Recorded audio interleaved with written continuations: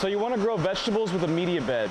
Well, one of the ways to do that is through the use of something called a bell siphon. In today's video, I want to break down the bell siphon in the most simple way I can and give you guys a few pointers that I've learned along the way. Let's talk about it.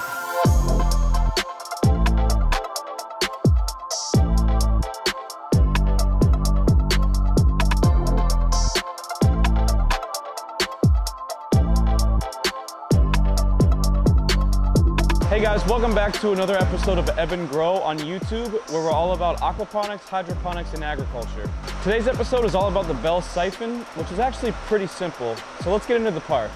The first thing you should know about beds equipped with a bell siphon is that they constantly fill and drain all day long.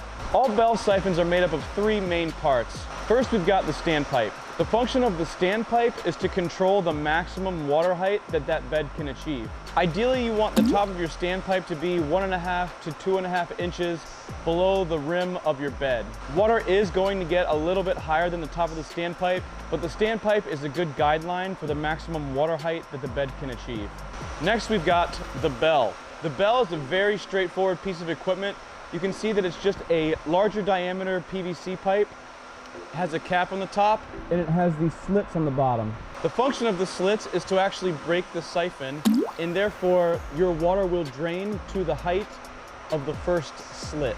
So whichever of these slits is the highest up, this bell will suck in air when the water drains to that height, and it'll effectively break the siphon.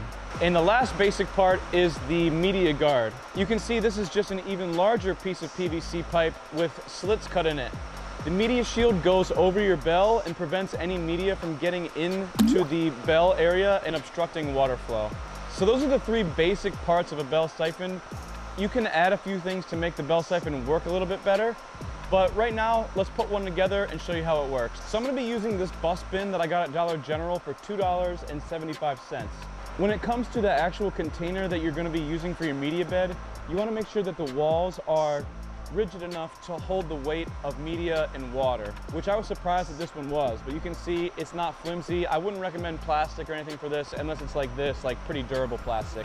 These can be made of wood. Any container that will hold media and water will do the job. So the first thing I'm gonna do is drill a hole for my standpipe. I'm gonna be using a 1 7/8 inch hole saw for that. Definitely a hole saw that you wanna have around, because this is the same one that I use for my holes in my rafts for my deep water culture beds too.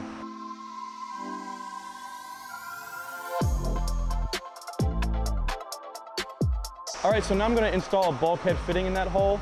You can also use uniseals and whatnot. I find that these are a little bit easier to use and they work a little bit better. The side with the rubber gasket always goes underwater. So in this case, rubber gasket is gonna go inside. Another good rule with the bulkhead fittings is that you typically only wanna hand tighten these. If you torque them down really hard with channel locks, it can break that gasket. Now I'll install my standpipe, which again is going to control the maximum water height in this container. So you can see that there's a little gap between it and the top. Now simply put my bell over it.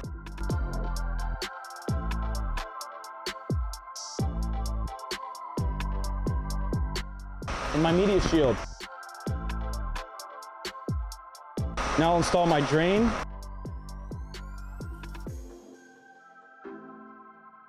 And that's it, guys. Very, very simple, those three key components. Some people add a few things to make the bell siphon start and stop a little bit better. One of those things is a little reducer coupling. And what they'll do is they'll put this reducer coupling on the top of their standpipe, and this will increase the rate of water that enters the standpipe, which will make the siphon start faster. Another thing I've seen people do is install a breather tube in the bell, which they drill and tap a hole in here, and they put a little breather tube down the side. That will make the siphon stop faster. Neither of those things are necessary. Obviously, this is way easier than installing the breather tube, but let's talk about a few things that you need to know if your siphon is not starting or stopping. So let's get some water flow in this thing. So I've got my hose running into this media bed at about half speed right now. What's gonna happen is as that water goes in, it goes up the bell, and then as soon as it goes down that standpipe, that's when the siphon is going to start. One thing you want to make sure you do is always have a valve on the water that's flowing into your media bed, because you're going to need to increase or decrease the flow based on what we see here. So you can see water has started to go down my standpipe now. My siphon wants to start, so let's see if it will. And it did. So this water flow is a good speed. When siphons don't start, what's happening is water is entering at the same speed that it's draining. So nothing's gonna happen. If your siphon won't start, you need to increase the rate of water flow into this bed. And it stopped. Now if your siphon won't stop, that means you need to decrease the flow, because water's coming in too fast in order for your bell to burp, if you will, and intake air and then break the siphon. So let's listen. Did you hear the burp? And there it goes. So this water flow is a good speed. The siphon is starting and stopping on its own with no worries, no breather tube, no accelerator, nothing fancy. So that's it, guys. Bell siphons have seemed to become a big part of growing vegetables and aquaponics. They're fun to use and they're really not that complicated. So give it a try yourself, experiment with different size pipe diameters for the bell and the standpipe, and see what works for you. Thanks for watching.